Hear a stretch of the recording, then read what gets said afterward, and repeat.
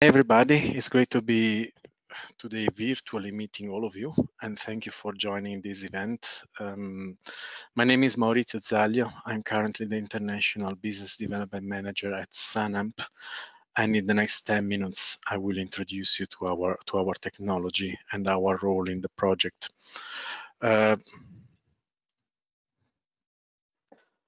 Sunamp, it's all about advanced thermal energy storage systems, and in particular, what I'm going to present to you is our main innovation to date, which are the heat batteries, so thermal storage system based on phase change materials. And for those of you who don't know what PCM is, I will explain in a moment. The company was founded in 2005 in Edinburgh. It has some subsidiaries around the world, and it focuses on the full development of the technology that we sell. Today, we employ about 60 people, and we are in the manufacturing of our technology as well. And the factory is just in front of our main office, right outside Edinburgh. We also have international partnership with various companies who are offering this technology under their names or under our own names through resell and distribution contracts. Sunamp is active in 4 main fields: the residential one, with direct sales to the end customers, especially in the UK, our home market; the automotive one, where we focus to enhance the performance of both internal combustion engines and electric vehicles with our storage technology; OEMs, where again we mainly work through partnership on the international stage with various companies and key players; and the last, commercial and industrial, where we focus on large scales of systems.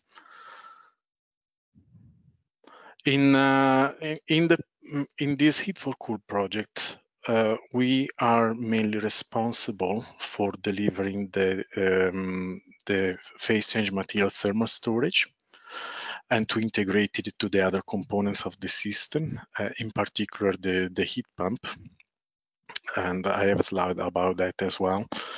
And this means that over the project, we have actually modified and adapted and improved and optimized the design of our storage and the integration of our storage to the heat pump in order to meet those requirements that have been listed by Paolo before in the previous presentation. We are also supporting the installation and commissioning into the trial sites, as well as various tasks in other work packages, going from the dimensioning to the modeling and simulation, dissemination activities, and so on and so forth. As I say, the core of our technology and the big innovation is the phase change material.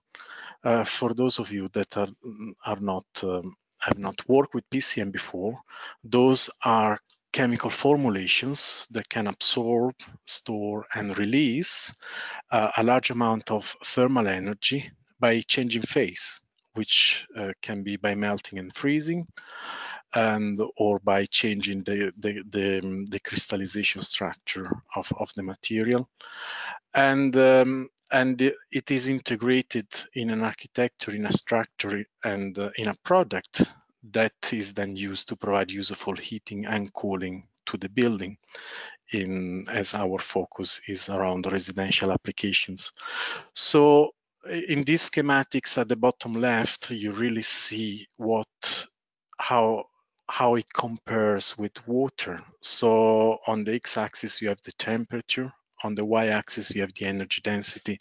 And you can see that a PCM, as compared to water, really is really beneficial when it goes above the melting point.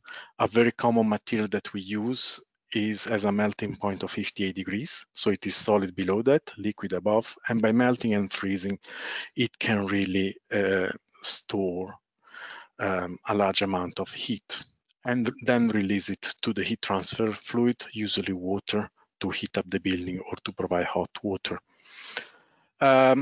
We are expert in PCM, but we do not sell PCM. We sell the full product, the final product ready to be installed, which of course does not only contain the PCM.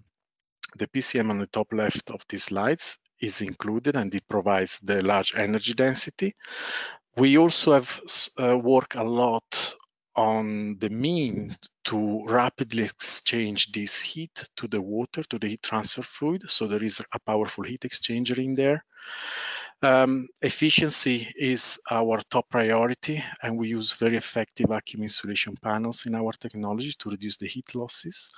We have, of course, electronics and sensors to control the charging site and the integration to the other sources and sink of heat in the building.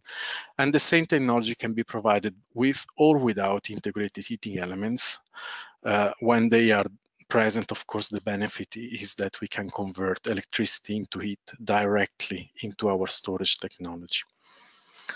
And you can see here in a picture what is the real benefit of this technology, which is the compactness. And you see here on the left a standard water-based storage technology, water heater. And on the right, you see the equivalent product from Sunamp that can provide the same amount of heat and hot water as the tank on the left. And apart from this, I've listed here on the right the main benefits compared to water-based technology. I would like to highlight in this presentation the negligible Legionella risk, because actually the amount of water into our technology is very small and just in the heat exchanger, because water is not the storage medium. And secondly, it doesn't require all the maintenance and servicing that is required by unvented cylinders that, as you know, can become quite dangerous should you lose control of the heaters into the water.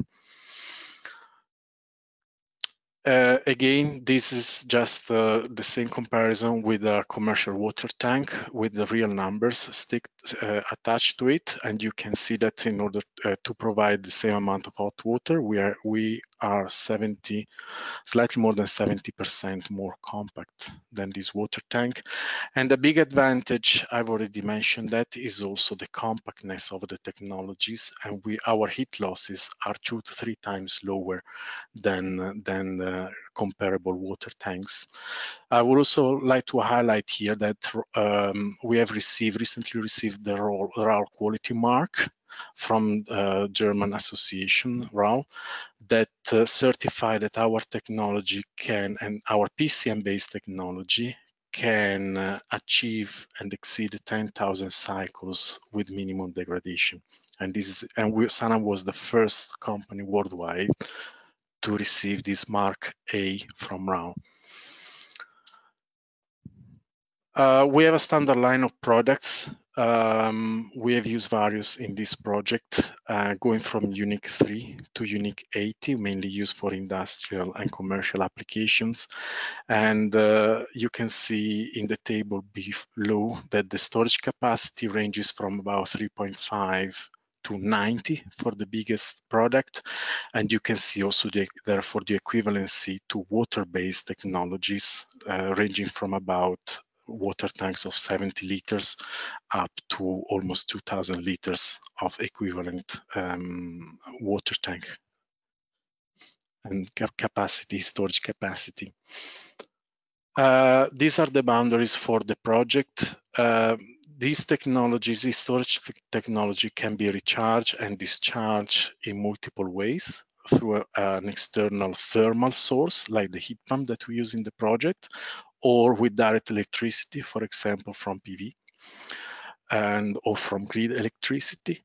The red dotted boundary somehow describe what is included in the Heat4Cool system. So we have a heat pump to recharge the storage. The heat pump is partially driven by the PV electricity, and then it is discharged to provide hot water, space heating, and space cooling to the building. And this is a picture of the technology that we have installed in one trial site. So this is a very advanced heat pump technology that we have developed and that, in close partnership with a French company called Viotherm, that deeply integrate, as you see at the bottom pictures, our storage technology. So the red boxes down there are actually our heat batteries.